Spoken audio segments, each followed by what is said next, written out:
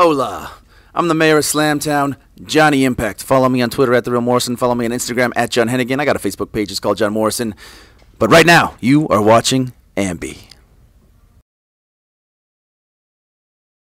Hey everyone, it's Alicia, and I would like to welcome you to my interview with Johnny Impact. Hello. How are you? I'm fantastic. It's How are you doing? good to be in your interview, Alicia. Thanks for having me. I'm so excited that you're here. You've been one of my favorite wrestlers for I don't even know how long. So I've been one of my cool. favorite wrestlers for I don't know how long. Of course. We share that. I'm just playing. I'm a big wrestling fan. I grew up as a wrestling fan. Have you been a wrestling fan for a while too? Since I was like 2 or 3. Whoa. Yeah. That's intense. Like before you could walk, you were a wrestling fan. I've been such a fan for so long. So the fact that we're here, it's Slammiversary, we're a part of it, it's super exciting. And in a pretty cool setting for Slammiversary. Yeah. I mean, I feel like my street cred and cool factor just went up a couple of points sitting here in this couch. We're doing an interview on a really cool couch in like a cage. So swanky. Pretty neat. Well, tonight you're going into a crazy match. It's an international four-way against Ishimori, Phoenix, and then it was just announced that replacing an sadly injured Rich Swann is going to be Petey Williams. So heading into this, the fact that the night is finally here, what's running through your mind? A lot of things. First, I feel bad for Rich Swann. I know he was really looking forward to the match tonight. Second, Petey Williams is no slouch. He's emphatically Canadian. This is his home country. I know he's going to want to impress all of his fans, all of the fans of Impact Wrestling. Phoenix, the Mexican, El Animo, is one of the best wrestlers in the world, one of the most famous luchadors in Mexico. I've had some encounters with him in the squared circle a time or two before, and I will just corroborate what everyone has been saying about him on social media. Phoenix is the real deal. He's one of the most talented dudes in the world. Ishimori, the Bone Soldier, same thing can be said about him. And this truly is an international four-way because Ishimori is famous in Japan. He's wrestled for all the companies there. He's wrestling for New Japan now. And then me, Then you. Then just, Johnny Impact over here. My feelings going into this match is it's a little bit crazy because anything can happen. I mean, there's so much wrestling experience from so many different places that it's going to be a melting pot of different styles of wrestling and experience, and I'm looking forward to it. I just can't wait because I feel like everyone's eyes are just going to be up in the sky the whole time. We're not going to know where to look. There's going to be a lot of cool high-flying moves happening tonight. The more you look up, eventually you realize that someone's going to crash down. And Eventually your that's eyes what people watch NASCAR down. for, those crashes. And I imagine some people are watching Slammiversary because they want to see the mayor of Slamtown crash land on one of them dudes. I mean, that name kind of works in your favor, too. Slammiversary, Mayor of Slamtown. You can't have Slammiversary without the mayor of Slamtown. Of course. I mean, this year at least. I mean, I guess you have in the past. Yeah. A time or two. But hey, we're talking about this year, 2018. 2018. You can't have Slammiversary without the mayor of Slamtown. Well, you had mentioned that you've been a wrestling fan for such a long time. You used to watch it every weekend when you were a kid, actually wrestle in your backyard with friends growing up. Mm-hmm. So were any of those gimmicks or characters you had growing up ones that you really wanted to have when you were older?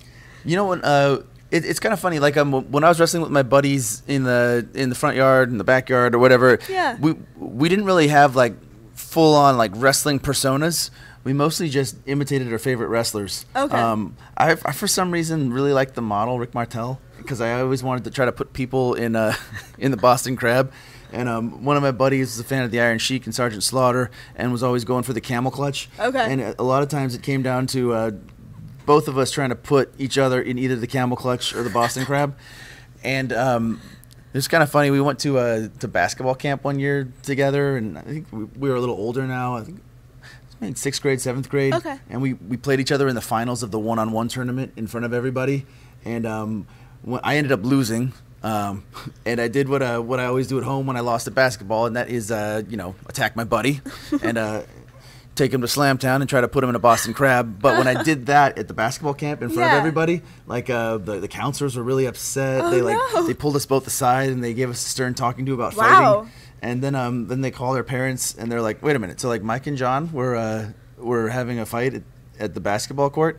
Oh, that's normal. Oh yeah, they do that almost every day. That's fine. Super reassuring to the We got to make counselors, sure right? that we let them know that they can't do that at school or at basketball camp. But it wasn't a real fight. They were just friends. Yeah, and then how did they take that? They believed it. They're like, all right, we'll let this go. We'll let it go. They did. They let us go. Like good. they were gonna like kick me out of the camp, and then like wow. then after like they talked to both of us and our parents. They're like, okay guys, so at basketball camp you're not allowed to wrestle each other or fight each other or attempt Boston crabs or camel clutches, but you guys can both stay in the camp. That's wonderful. Story has a great ending. Happy ending. Happy ending. Something else happy that happened recently, and a congratulations is in store, is the fact that you and Taya Valkyrie had your wedding. I know you both had wedding fever, especially her, so congratulations. Big time. Both of us did. Yeah, and that was like a happily ever after. I guess there isn't anything I can think of that's more important to me in life than being married to her and finding her when I did. And yeah, she's just the best. And how's married life been treating you so far? You know, it's funny. It doesn't feel any different. Yeah, it doesn't feel that different. I mean, we were living together before. I feel a lot closer to her after the ceremony and telling her how I feel about her to her face in front of all of our friends and family. And it was just such a special day that I think that day brought us closer together. And then you know, the honeymoon didn't suck either. That's nice. Yeah. Another great ending, right? A lot of happy endings, man. I feel like Johnny Impact is just like super happy. Yeah, it's happy. I'm having a happy month. It's good times, right? I hope I'm not alienating the viewers. Like, this freaking Johnny Impact is just so happy all the time. I can't wait for someone to kick him in the face. Well, there's one thing I know that doesn't make Taya super happy, and that's the fact that you have this gold fanny pack, and she apparently can't stand it. Anytime you wear it, she'll post it out, and she's like, "Why are you wearing this stupid thing?" So, what's kind of the story behind that? Well, in my vows, I one of the vows that I made to her was that I'm going to try to start dressing more appropriately and not embarrass her with wearing pants like these and fanny packs. You're doing a great job. And, well, she's not here, right? Okay, And now I'm doing this interview, and she's probably going to watch it because we're talking about her, and I'm going to be in trouble. But I'm not wearing a fanny pack. That's in the locker room. So it's one of those things where it's like, okay, in front of you, I'm not going to, but behind the scenes, this might slide. Well, she has been a positive influence on me, and like every once in a while I go home and she's throwing away some of them. Like I had some clothes, I guess, that like I bought in high school, and they're like these sweet like corduroy shorts that you can't get anywhere. And man, I've had those things for like over 20 years. Okay. I thought that was cool. Yeah. She didn't, and you know, like they have some holes and Are they places. gone now, or did she let you keep them? They're gone. Oh wow. I came home and they It's a were little sad. gone one day. So much for happy endings. That was a sad ending for the corduroy pants, but maybe ultimately for Johnny Impact, also happy because I can see how she would be embarrassed by her husband wearing like holy super torn up shorts, corduroy right? shorts. Yeah. In the end, I guess maybe she's doing you a favor. Right, it's tough love. Yeah, exactly. There's nothing wrong with a little tough love. Well, other than killing it in the ring, you've been killing it on the big screen, not only with Boone the Bounty Hunter, but also Glow and also being in Sharknado 5, where you got to punch a shark right in the face. So how badass did that feel? The mayor of Slamtown got to take some of them sharks to Slamtown, which I was really excited about. I threw that out there as an improv line. Yeah. And they kept it in the movie. That's awesome. which was rad. One of the fun things about lower budget films, and not that Sharknado 5 is actually even a low budget film because those things have started upping their production value, but I've found that in independent films and smaller productions, they're much more collaborative.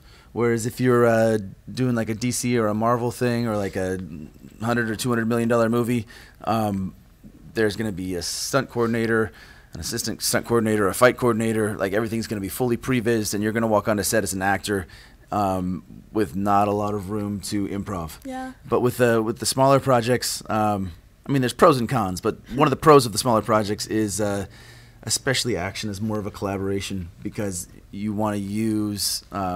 And to the director of Sharknado, Anthony's credit, what I feel are my strongest attributes, which is punching sharks, parkour, and pro wrestling, which is what I did.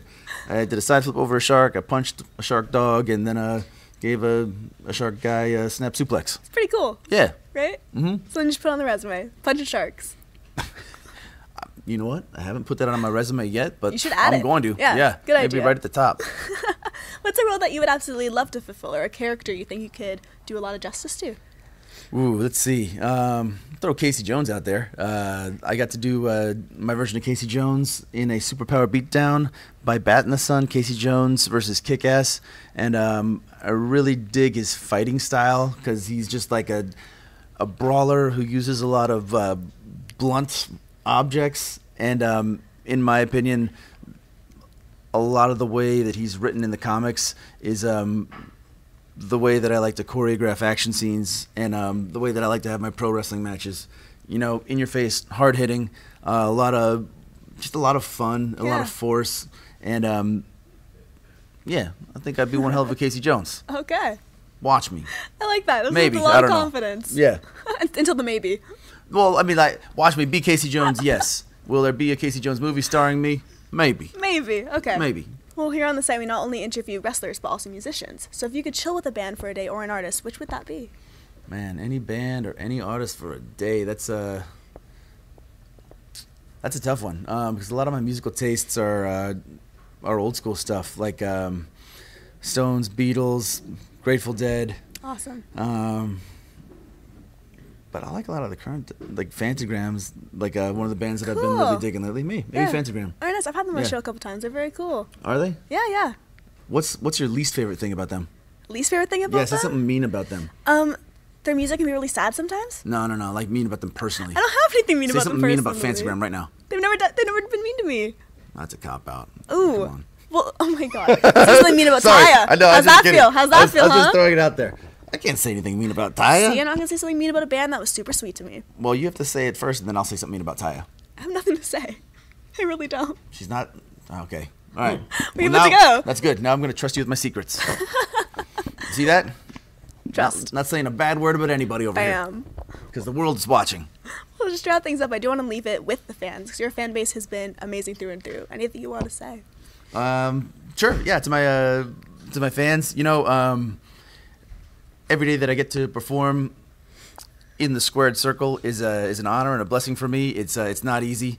Professional wrestling is one of the craziest things that I've ever been involved with, and it's become pretty much my entire adult life. It's something that I've been passionate about since I was a kid, and it really is defined who I am. And to people that have been watching me wrestle and have been following my career in TV and movies, thank you. I was a fan of wrestling. I became a wrestler.